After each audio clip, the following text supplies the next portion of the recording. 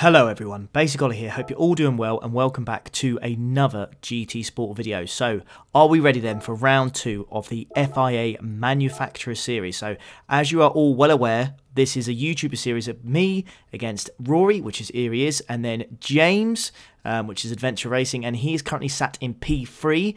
I am well below them and Rory is just above me as well. So we've got a lot of racing to do here and we need to get some big boy points. We want to catch up those lads. And as you can see, we're actually in the same lobby as Rory and we have 278 points on offer for the winner here today. So I need to be getting some big boy points. So let's just jump straight into this. We'll jump straight into qualifying.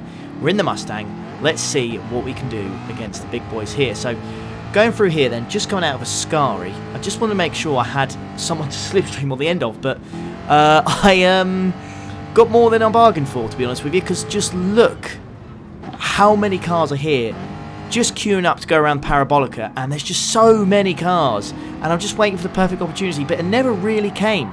So I've gone through here, but there's Rory on the left-hand side, so funnily enough, we're actually going to be going to follow Rory throughout the whole of this lap. So let's see what we can do, and let's see what one of my rivals can do around Monza. So here we go then. So for anyone who is unaware of what this track combination is, you have to use the hard tyres, so there's no mediums or softs, no worrying about fuel, but also as we go past here you're going to notice there's no braking. As you can see, there's no chicane. There's no first chicane, so the speed we're getting here is unbelievable, so it's all about the top end. Thankfully though, choosing Ford and choosing the Mustang, that is something we do not have to worry about whatsoever. So we go through the first sector, 25.6, not too bad. Going through the first chicane there, just making sure we don't go, you know, 2 or 3 wheels over the white line, because in the FIA Manufacturer Series, the penalties just seem a little bit harsher. As Rory goes wide there and he's going to go off, and that's, oh no, disaster for him there. Good news for me, but disaster for him. Thankfully though, we do have the slipstream of the Dodge Viper ahead of us, which is great to see, because if we lost that, we would be dropping back so badly. It's unbelievable. But you can see there's a massive lag spike there by the ancient pleb, so he's got some sort of plebby connection. And yeah, it kind of messed me up a little bit in a strange way, because I just didn't expect it, and I kind of had to let go of the throttle. I would have had to, you know, brake so early and let go. Thankfully though, he does get a half-second penalty, but that's not good news for us in a way, because that means he's going to back out now. So now I haven't got the slipstream on our way to the Parabolica. So we're going to struggle here. We really will. So braking well after the cones here. Keeping it nice and tight. Just waiting for that perfect exit. You have to get to the right-hand side for the shortest possible track time, I guess. Or to make the track as short as you possibly can. We go over to the right-hand side here. So what's the time we're going to say here? We set a 1:38.9. And amazingly, it's only a quarter of a second off first place. That's not too shabby. And thankfully, I have to say, as we start our second lap here, the Italian driver behind me, or the Brit I should say, I'm not quite sure who it is, I need to double check that, is giving me a push all the way up the straight. So we go through the first corner here, he's giving me a massive push, which is excellent to see, and it's, you know, it's going to help me out massively. So I am going to go through here. Unfortunately, I am a quarter of a second down in the first sector as these guys start to fight. It's the worst place to do it, and that guy backs out. We are down in the first sector, and that's purely because we didn't have the slipstream. Yes, we got the push, but it's nowhere near as good as the slipstream, but it doesn't matter, because on this lap, we will improve. Just wait and see. So we go through Lesmo 1, no issues. Lesmo 2, nice and solid. See another person going off there in the BMW. So again, we're just out of the slipstream range, going down here, preparing ourselves for Scari. Just outside of it now, as the BMW driver is behind us once more. Is he going to push us? Because it's silly to go through here and try and overtake. As you can see, we're actually purple now in the second sector. So now we're not having to fight or brake early or anything like that. We're actually purple. So this could be a P1 here. And the guy in front of us, CS Smith here, 93, he's gone wide. But you can see the hazard lights are on. You know that's only one thing. He's gone off and he's going to back out of the lobby. He's backed out disqualified, and I've lost the slipstream going down this straight and onto the straight to finish the lap. Now we do get a slight nudge by the BMW driver, but that again, it's not a massive worry. So we're going to go all the way to the right hand side, just try and make the track as short as I possibly can. We're going to cross the line. Are we going to improve at all? Yes, we are. We get a 38.8. That's only a 10th improvement, but amazingly, that puts us up to P5. And the guy behind us in the BMW M6, the Brit, actually benefits from that massively. And he finishes P4, just updating the settings there. So this qualifying complete. And as you can see, I'm in P5, but my biggest rival in this one is Rory, and he's sat in P13. So that's a fantastic result for us. That's a gap of 8 positions, so he's going to have to do one hell of a race, if he's going to beat us. So, no practice. This is the first entry, so this is the 4 PM entry, I believe. Now, I don't know about tyre wear, and I don't know about fuel. I know what they are like times 8, times 10 or whatnot, but I don't know what it's going to be like over 15 laps of Monza, because I've done no practice. So I'm just going to put the fuel on 1 here. I'm just going to keep an eye on it as it goes up. So waiting for the 3, well, not green lights, are they? Just the numbers to go down. So we're underway here. You can see at the start, I put the brake bias to the rear by 1. Only 1, because I want to be able to adjust that quickly if I do need to change things. Say if the rear tyres really start to go off, I'm going to have to change that.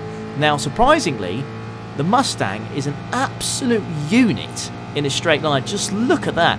Regardless of the BMW having the slipstream, I've managed to overtake him here, and the BMW just gets the worst possible start, tries to give you room, and oh mate, head in hands, he must have been absolutely fuming. He's gone wide, he's touched the gravel, just one of the worst things you can do.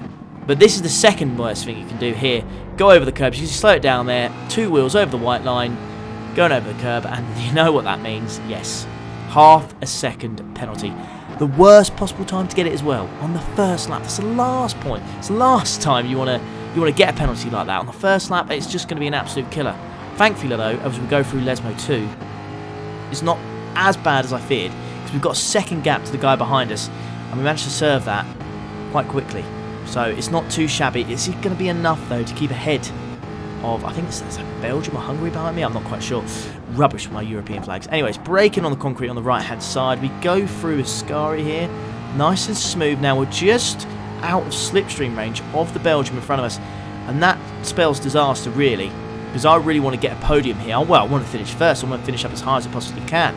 Now you can see the guy behind me. He's getting a slipstream. But this is where I'm going to have to think carefully here. And, you know, my racecraft kind of comes into play as I get a big shunt by the BMW driver behind me. He does get a 1 second penalty for that. Unfortunate for him. But I let the BMW driver go because there's no point fighting through Parabolica there. We don't want to do that. I want the slipstream of the guy all the way up the straight here so I can overtake him once more. We want to work as a team.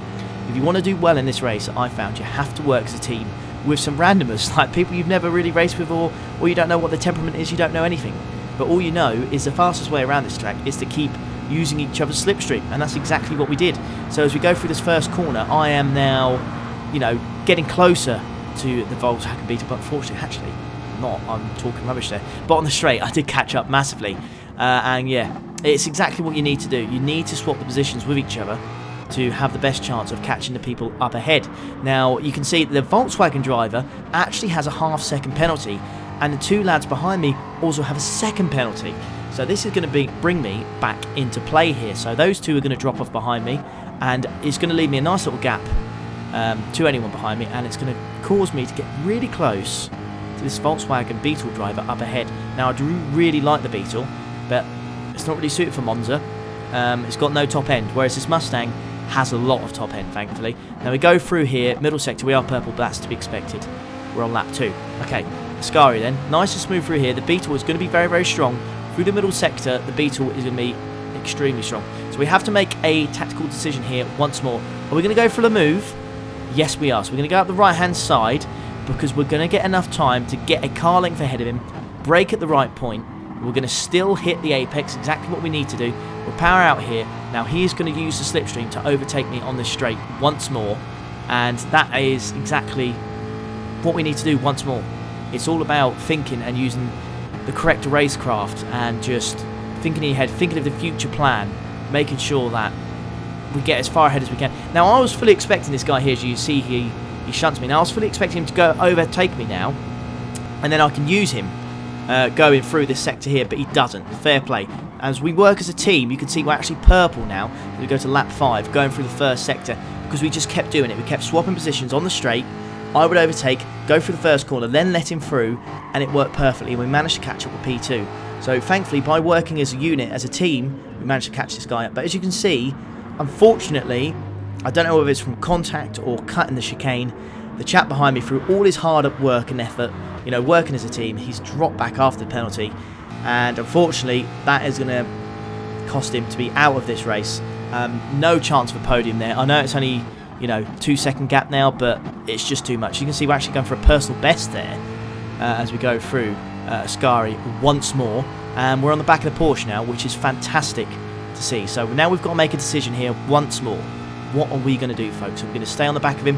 Or are we going to go for a move through Parabolica? Now you can see I've got the slipstream here. I could have potentially dived up the inside, but we've still got a long way to go in this race. We've still got 10 laps, so we need to think smart. Not too shabby through there, a little bit wide, but we've still got the slipstream. That's the main thing. So now what we're going to do here is I'm going to latch onto the back of him. I'm going to get massive launch through the slipstream, and because of all these launches and stuff like that, I managed to set a 39 flat. That is very, very good race pace, I think. And now I'm going to slot into the left-hand side here. He's then going to follow me, and then we're going to go through the first corner. Now I know the Porsche is going to be quicker through here. I managed to actually nail this. I think that's pretty good. No, the Porsche is so much quicker through that corner. So now I'm going to go to the left-hand side.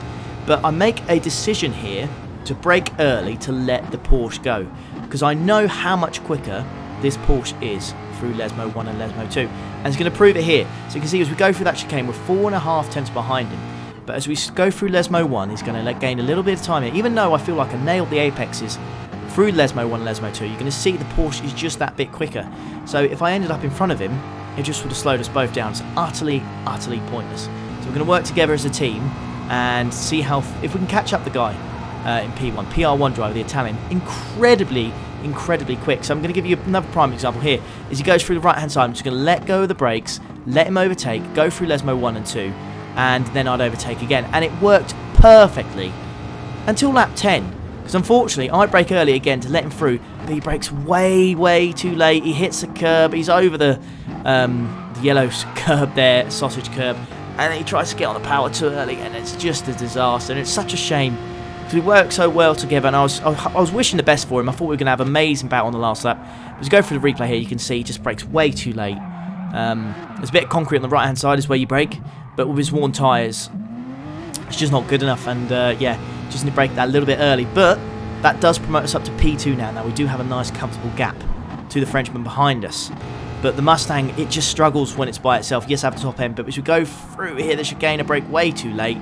And I just don't hit the apex as smoothly as I like to. The rear end steps out a little bit, and that just invites the French driver behind me to get that slipstream. So as soon as he goes to 3/4 of a second, he's going to get it, and he does get it temporarily. But as soon as he gets it, he suddenly drops off. So surely there's some sort of mistake that he's made there. So let's see if we can check it out and have a look. So here he is, catching up me, setting really good lap times, constantly in the 139. It's exactly where you want to be, and he's going through Lesmo 1 here. And I think he just catches the grass maybe, or just gets on the power too early, and unfortunately he just spins out, and that's the end of his race as well. Disaster. But that is such good news for me, because guys, we're P2. We've got a second gap to the Belgian behind us. He's in the Beetle. He's going to have no top end. All I have to do now is cross the line, bring it home, and I am going to get a P2 in this high rated lobby in the Mustang. It is going to be absolutely magnificent for me, and I am so happy with that result. You have no idea. I was literally pumping the air. I couldn't believe it when I crossed the line and got a P2. Amazing result. It's going to be so good for my championship against the other two YouTubers. I'll leave their descriptions down below if you want to check their YouTube accounts out. So happy with that, honestly. And it's going to be a new personal best for myself, points-wise. I've never managed to get this amount of points before. My previous best was 265. As you can see, Rory only got P17 there, but it doesn't matter. He did go again, and I think he did improve. So make sure you check his video out if you want to see how he got on. But we're going to check how many points we got here. So it's only a P2, but it's a massive P2 in a lobby like this, and we managed to get 267 points. An amazing result. I absolutely love Monza. Ah, oh, what a track and what a race. So let's have a look at this then. So if you are still watching, please comment down below RIP BMW, because this driver here, oh mate, what a disaster. I forgot to show at the start of the video, but what an absolute disaster. This guy here, oh, you can see everyone flying past. Fair play to him. I would have just quit at this point. I think a lot of people would, because there's no chance. So there are the standings, folks. As you can see, I'm currently P4 for 4, which I'm very happy with.